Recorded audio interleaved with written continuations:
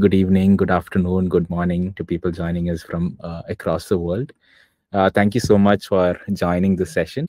Your host for the day will be me and my colleague Priyanka. Hi, Priyanka. There you go. Hi. So, in the starting few, probably for 10 to 15 minutes, we'll quickly start with the why part, right? So, as to why you should probably consider moving to Zoho and Zoho Mail, and what additional value Zoho can add to the way your company works, including your cost benefits and others.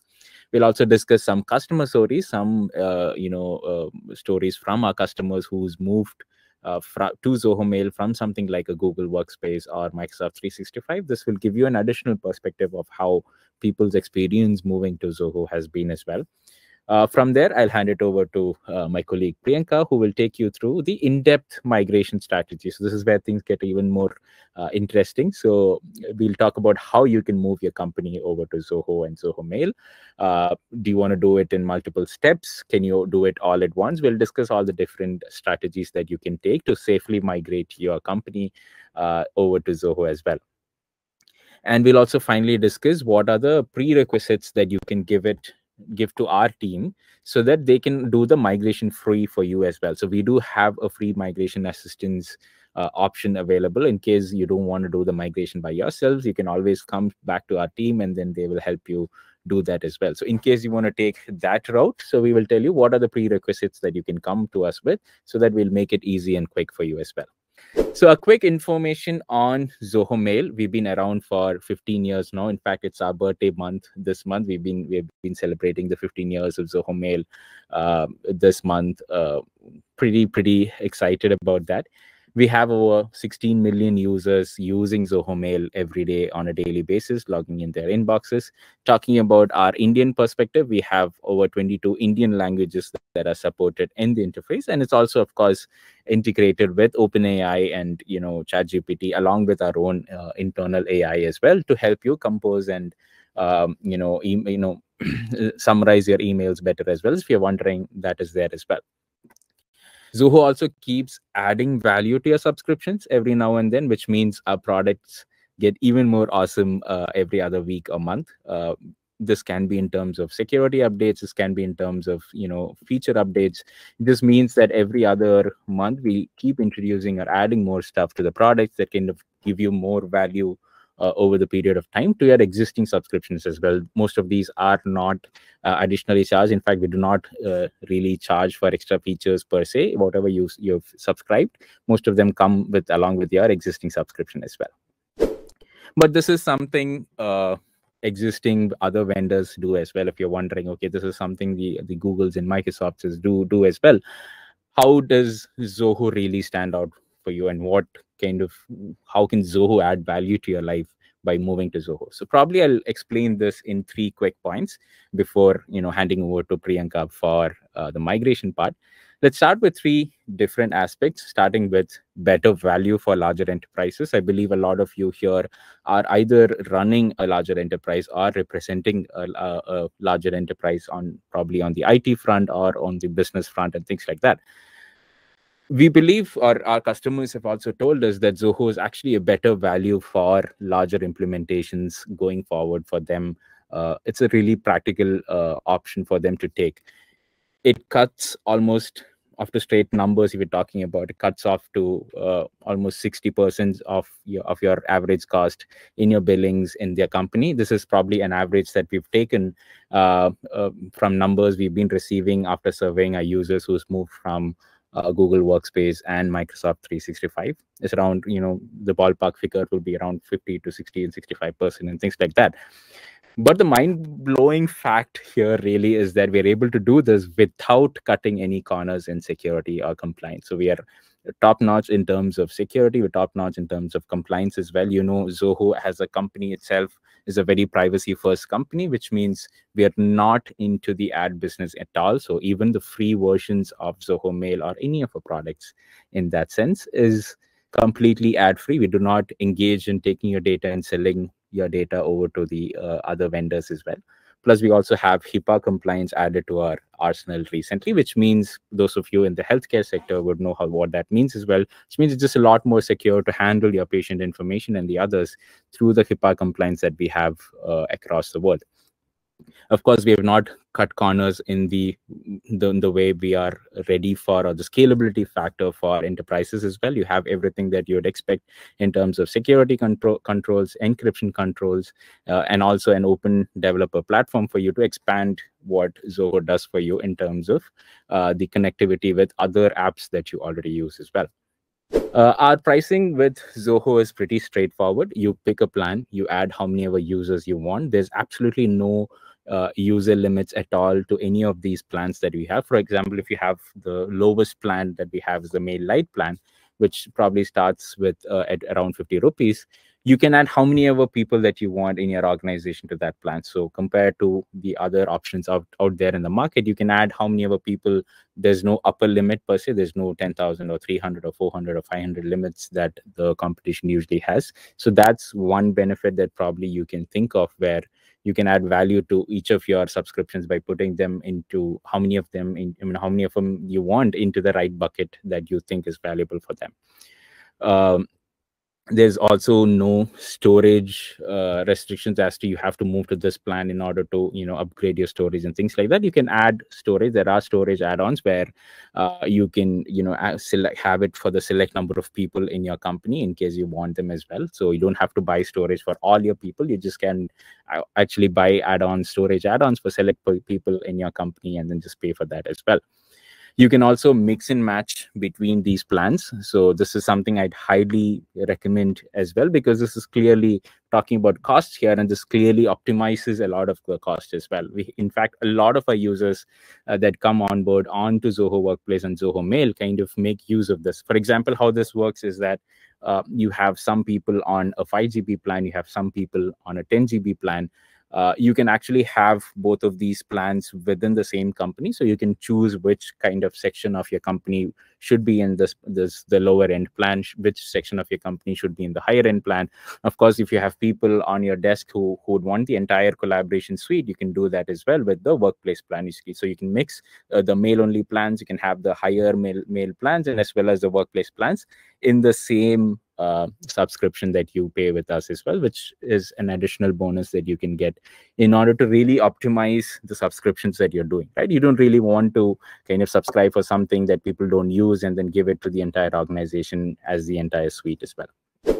Moving on from there, we'll talk about the unified experiences. So if you are already on the Zoho ecosystem, having Zoho Mail is actually a cherry on the top. For example, here's this particular use case where you get an email, you're a CEO or you're administrating one of their departments. There is a customer who's visibly upset about something. They're like, okay, things are really going bad. I need to get on a call with you. And you as a CEO absolutely have no idea what's happening, right? You had like, okay, who is this person? I've never interacted with this person, of course, because things have gone wrong. The customers, including you in the mail, and they want to get your attention as well. You have absolutely no context as to what's happening. So if Zoho Mail, and you're also someone who uses Zoho's customer experience platform, for example, something like Zoho Desk, Zoho Mail is built into Zoho Desk, so that you just have to click on the Zoho Desk button, and every ticket that's associated with this person immediately pops up in your Zoho Mail interface as well. So now okay, this person has been ran around by the team, has been shuffled back and forth between multiple teams within your own company, and now you have much better context as to why this person is unhappy. Now you can just probably go and schedule a call with that person as well.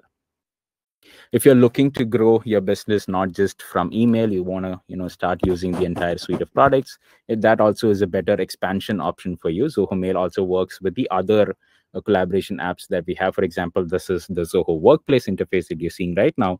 So you can just probably drag and drop attachments from one place to another. We all use not just emails, but we also use the other forms of communication today, including chats and posts and intranet and things like that. So a drag and drop feature between these functions in the same interface is also something Zoho as a whole provides, and a unified interface as well. So Zoho Workplace, for you who is not aware of things, what Zoho Workplace is. It's a unified collaboration, communication, productivity suite that we have, in which email sits in the center of it, which we have the collaboration aspect, we have your flexibility aspect, which means people can work from anywhere they want. So it doesn't matter which location or what time they have. We have our video conferencing apps, we have a white mode, we have messaging and things like that for people to work however they want from wherever they want, to add that flexibility into the workplace. And of course, we also have the happiness factor, or your belongingness factor, which can give you town halls, and people actually feel like they belong to the office as well. So if you're interested in to know more about Zoho Workplace in specific, please do let us know in the chat tab or the question tab as well. We'll do more content around that. So finally, this is probably the most important reasons bigger enterprises move to us. Zoho is actually a company who's committed to your growth right from the onboarding all the way to the migration and training. Like I said, a lot of our customers who move to Zoho Mail and Zoho Workplace quote this as the number one reason. One of the reasons they like working with us is because we have a genuine interest in ensuring that you have a smooth transition. That's something, these are words not picked by me, but these are words that are picked by some of our customers itself. So we have everything from a built-in migration tool that you can migrate yourselves, how many ever accounts that you have, either from your existing legacy servers or from the other third-party clouds as well. And we also have free migration assistance. That's what the more interesting part that I'm going to be talking about. Also, Priyanka will be talking about, where we will do the migration for you as well. Doesn't matter if you have 5 years of data, 7 years of data. We ourselves, the team, is interested or invested in making your transition to Zoho as smooth as possible as well. So that's also an option that's available. Let's take a case of Fusion Microfinance, for example. They're a popular microfinance NBFC company in the country. They had a requirement where they wanted to move over 5 years of data just very quickly. Towards the end of the year, they wanted to make a move. Their management decided that this is not happening. We want to move from something like a Google Workspace all the way to Zoho Workplace. So they came to us. Of course, the POC period and everything kept happening much prior to that. So you can't, considering they are an NBFC company, of course, financial companies have their own restrictions and their own security assessments as well. So from the POC stage, they started over to the security assessment stage, which also, they found that we are complying with a lot of the requirements that NBFC, MFI, and the other people had, the other bodies had in terms of security. From there, they started the migration process. This is where things really got interesting, right? So what really happened was that the folks at the company went home on a Friday evening.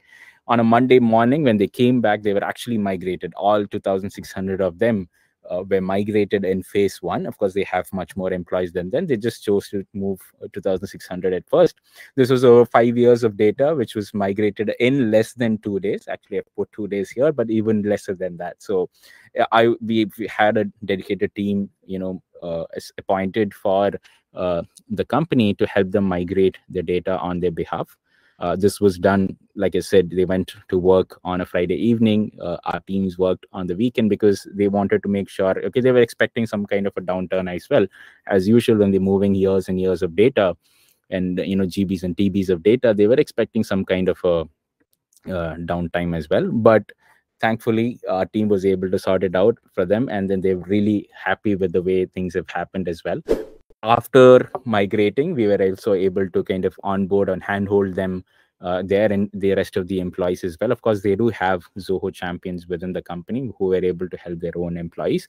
But after that, we did provide customized training for them, a live Q&A, a live webinar, and things like that, and along with the other transitions. All of this happened in a period of 2 days. That's probably the most important aspect that you'll have to notice. And this is something that if you speak to other existing Zoho people, Zoho clients or customers that you come across, I'm sure they'll also have a similar story to see, speak about as well. But why is Zoho really doing this, right? Okay, why is Zoho really committed to kind of, why by seeing that Zoho is committed to your success? It's purely for the reason that every money that we make, in fact, everything, my salary, her, my Priyanka's salary, everybody's salary that we get is literally from the money that we are earning by selling your software. Okay, selling our software to you. So that's basically how our business model works. If you see or just compare it to the kind of investments the other companies have, Zoho's entirely into what we're doing right now. We do not, earn any of the money or any of the income that comes by selling your data or running ads into your products as well, which kind of makes it more important and more relevant to our employees across our, offices across the world, that which is really committed for your employees' success, so that we grow as well as the customer, and we grow together along the way as well. So that's around the why part. I hope if you have questions, feel free to kind of drop your questions on the questions tab. I'll just hand it over to my colleague here, Priyanka, who will take you through the how to move part. Okay. So you will have a lot of doubts with if you wish to move to Zoho Mail, and with all that Rakib has covered now, definitely all of us here would be intrigued, and we will want to choose the platform and see how it works for us. But there is again a lot of question hanging there, and that could be, all right, this platform is really good, but if I want to migrate my data, will there be any data loss, or and how would I go about it, and what are the methods you have in store, etc. Or if you even think like, maybe I want to experiment with this platform before I move and migrate my data, and if I want to experiment, is there a way to do that? So with all of these questions in front of us, we may not take the next step at all. And here I come for your aid, where I'm here to address all of those doubts for you. The first concept that I want to cover is coexistence. Coexistence is a concept that allows you to add your users in both the servers. That is, let's say you're using Google. Okay, so you can have a set of users in Google and also add a different or the same set of users in Zoho Mail as well. And once you do that, you can route your emails, which is email routing, and with that method, you can start to experiment our email provider as well and see how it works for you. In this concept of coexistence, we have two different methods, that is split delivery and dual delivery. Okay. What is split delivery? Is that split delivery allows you to add certain sets of users in Zoho Mail, and the rest of the users, that is different set of users, can stay back in your previous provider itself. So when you do that, when the email starts to come in, if at all the users are there in the previous provider, the emails will go to them directly. If they are not present there, but rather they are present in Zoho Mail, then the emails will be routed to Zoho Mail. So this way, you can familiarize with the environment, see how the platform works, and see how enhanced the collaboration works, how clear you can communicate in this platform, and then choose the platform.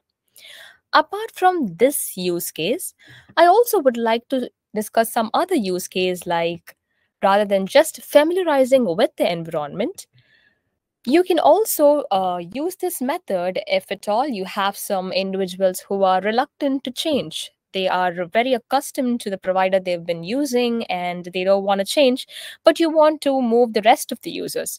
In that case as well, you can move the rest of the users and configure split delivery for your organization. And then you have purpose specific, which is, let's say you want to have your administrative users alone in a different server and the rest of the users in a different server. In those cases as well, you can use split delivery. And last of all, for external purposes, such as commercial purposes, let's say you have contractors who you hire temporarily, but you have to provide them an email address. In those cases, if you don't want their data to be stored in your server, you can again choose this method of split delivery and have their data in a different server and your organization data in a different server. So these are all use cases where you use this method. And one of the main reasons we promote this method is to see how our platform works, and then you can start your migration. So once you are accustomed with our platform. Another method I would like to discuss under coexistence itself is dual delivery. Dual delivery is a concept where a copy of a mail will be residing in both the servers. Okay, let's say an email comes in. You will configure the same set of users in both the servers, and a copy of a mail will be sent to both the servers. This way, again, it will be easier for you to see how the security aspect works in both the servers and how every feature reacts in both the providers. All of these comparisons can be done, and then you can choose which provider suits you the best. And again, in this concept as well, you have different use case. One is to familiarize. And then if you want to safeguard your workflow against interruptions. So if you are a person who does not want to take chances with server issues, etc., you can again save your data in two different servers and make use of this method, that is dual delivery. And then you have, if you want to go hand in hand with the migration process. What is that? Is, let's say you love our platform and you've started migrating to our platform.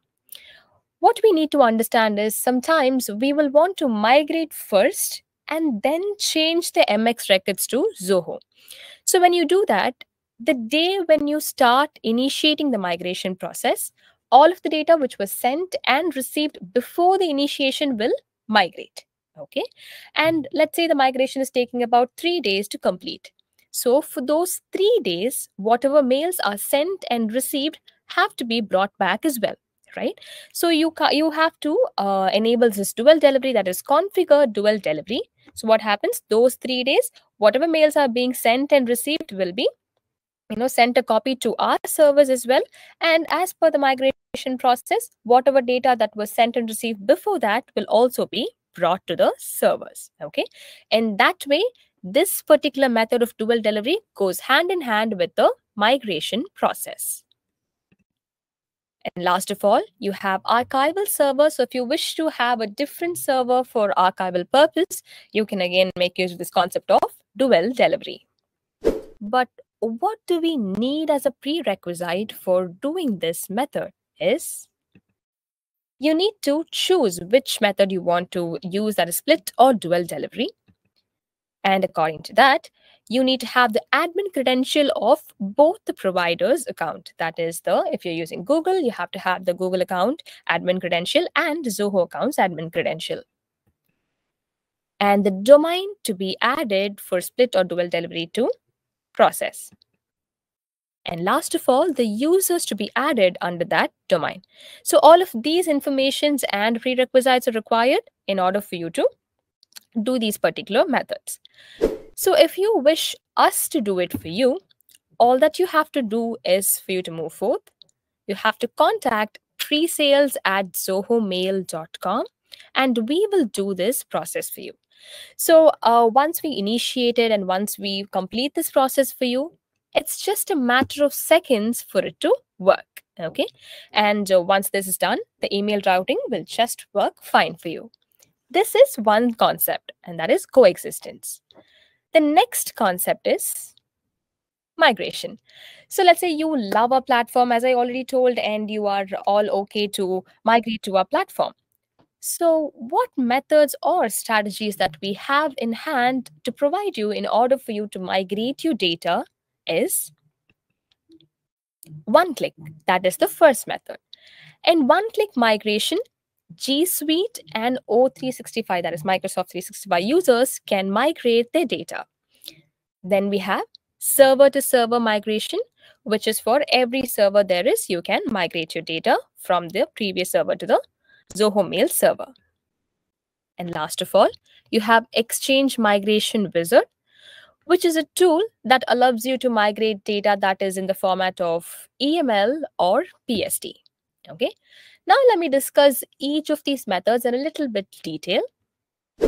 So when we talk about one-click migration, this particular method is exclusive for Google Workspace and Microsoft 365. That we need to understand. And for those users, when do you choose the first method or the second method is that when you have high volume of users, when you have thousands of users or maybe even more than 500 of users, it is better to go with this method is because it is easier for you to migrate since only the admin credential is required and not the user's credential for you to migrate the user's data. And another use case is data specific. If you wish to migrate mail, calendar, and contact such data, then you have to choose one-click migration because the next method that we're going to discuss will only allow you to migrate mail-only data. So let's say you choose this method and you're wishing to start your migration. So what are the prerequisites that you will need is the Zoho's admin account credential is needed. Existing providers admin access is something that you have to have, the DNS access, and the data to migrate. Okay, so these are all the prerequisites that you need to have in order for you to perform one-click migration from Google Workspace or Microsoft 365. Let me just show you a quick view of how this process is done. Let's say if you want to do it yourself, I just want to show you how quickly it is done. And if you want us to do it for you, we're all okay, and it is completely free of charge for us to perform it for you. Okay, so this is the admin console, and on the left side, you will find data migration option. Okay, you can click on the create button and let me say one-click migration. I wish to do it for Office 365 or Microsoft 365, and you just have to sign in to your account. Okay, it will direct you to the page where you have to paste your username and password of your admin account, and you can click on add. And then you go to the settings page where you can choose the data you wish to migrate and the folders and emails you wish to migrate. Then moving to add, in the create page, you're allowed to choose the storage limit and the maximum connection limit. Maximum connection limit is nothing but how many members you want to migrate simultaneously is something you can specify according to your server capacity. And you can click on create. And then you go to the user section, and there is where you will add your users. Here, when you see, you need not have the credential of all the users at all. You just have to click on the drop down, search for the person you want to migrate from that server. So I've listed with the set of users. Let's say I'm migrating from Microsoft 365. So whoever are there in the Microsoft 365 account is shown here, and I'm choosing one user. And in the destination email address, I will be listed with user accounts I have created in Zoho Mail. Okay, and I can simply search for the person, and I can click on add. Once I click on add, I can start the migration. Okay, it is simple as that. So this is about how one-click migration is done. So server-to-server migration is where even if you are a Google Workspace user, a O365 user, or any other server users, you can use this method to migrate your data. Okay. In this method, if you're having a less number of users, such as 3 to 10, it will be easier. So if you have even more than that, you can migrate using the batch-wise migration method. Okay, you have simple steps here, and again, one thing we need to understand is only mail data will be migrated using the method server-to-server migration. Okay. And the prerequisite that you need to have in hand in order for you to perform server-to-server migration is the Zoho admin account credential is needed. The DNS access is needed. A CSV file with the user data should be in hand. The CSV file with the user credential. Since we already discussed server-to-server, this method of migration requires you to have the credential of all the users you wish to migrate. Okay. And the folders and emails you wish to migrate is something you need to have. Okay. Let me again show you a quick view of how this particular method of migration is done. So click on create. I'm again back into the admin console, into the data migration section. I clicked on create, and I'm going to perform a IMAP migration or server-to-server migration. Okay. In the protocol or application, I'm going to choose IMAP. And for Gmail is what I want to perform the migration for. In the settings page, I am not shown the data at all because as we know, in this method, only mail data can be migrated. I can choose the folders and emails I wish to migrate. I'm going to choose add. And again, I'm left with the connection limit and storage limit I have to choose according to my preference. And that's it. The configuration part is over. And in the user section, you can click on add. And here, can you see there is a password that I need to fill for every user that I wish to add, right? Let me just show you how that is done as well.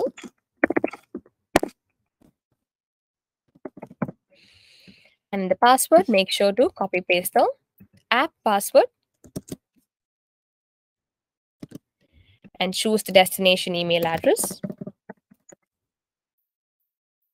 and add. So once you add the users, you can start the migration. So this is very simple. And that's about how you will do IMAP migration. And third method is Exchange Migration Wizard, which is a tool. If you wish to do it yourself, then you can download and install this particular tool and do it. Okay. Using this particular method, you will be able to migrate your PST files and EML files. Okay. The prerequisites that is needed is the tool. Addition to that, you need to have the admin credential of Zoho, a CSV file with the user data. The data to be migrated should be known, and the folder details of the users that you wish to migrate. Okay, you need to know all of these information in order for you to use the Exchange Migration Wizard tool to migrate the PST or EML files. Okay, so all of these methods can be done by you as well. But if you want us to perform these methods for you, it is free of cost and we are very happy to do it for you. And all that you have to do is you can simply contact presales@zohomail.com. And once done, you have to provide us with the prerequisites for the respective methods. So once we have the prerequisites and we start with the migration process, and once the migration process is done, you will find all of your data in your new servers and you can go forth with using it. Okay. And we wanted to show you some of the FAQs that we attended in those webinars, so it'll be easier for you to get some answers right here. So you may have a doubt, is it possible for the migration accounts to have different domains or do they need to be the same? No, the domains can vary. Even the accounts, email IDs can vary. It's just about you choosing the source email address and the destination email address. And how much time will it take to migrate your data is, we cannot say a defined time at all because it depends on the volume of data, the number of users you're wishing to migrate, and it is also depending on another server, that is another provider's server, right? But approximately, I could tell you that in a very recent time, we were able to migrate a data for a user who had about 1 GB per user, and we migrated about 6,000 users per week. So that is a very, very appropriate stat that I can give you, but it totally depends on the server's capacity and the number of users you have and the volume of data. And then what is the duration of downtime for migration? The downtime is 0. There will be no downtime at all because since it is a server to server migration, the concept of downtime does not come at all in migration. Is there a risk of data loss during the migration process? Again, the answer is no, because only a copy of a mail will be migrated from the previous server to the new server. So here again, you will not have any data loss at all. What about Google files such as spreadsheets, presentations, and documents? Can they be migrated? Yes. Your Google Drive files and all of these data in your Google Drive can be migrated to Zoho Work Drive. There again, we have a migration process which allows you to bring all of your files from Google Drive to Zoho Work Drive. Can we upgrade storage for certain users alone if needed? Yes. We provide additional storage units from 25 GB to 100 GB. You can buy those storage and allocate it to certain sets of users. Or if you wish to upgrade your plans to certain users, that is again possible, as Rakib already discussed with you about the flexible plan, where you can have certain sets of users in one plan and the rest of the sets of users in a different plan. You can mix and match the plans as well within one organization.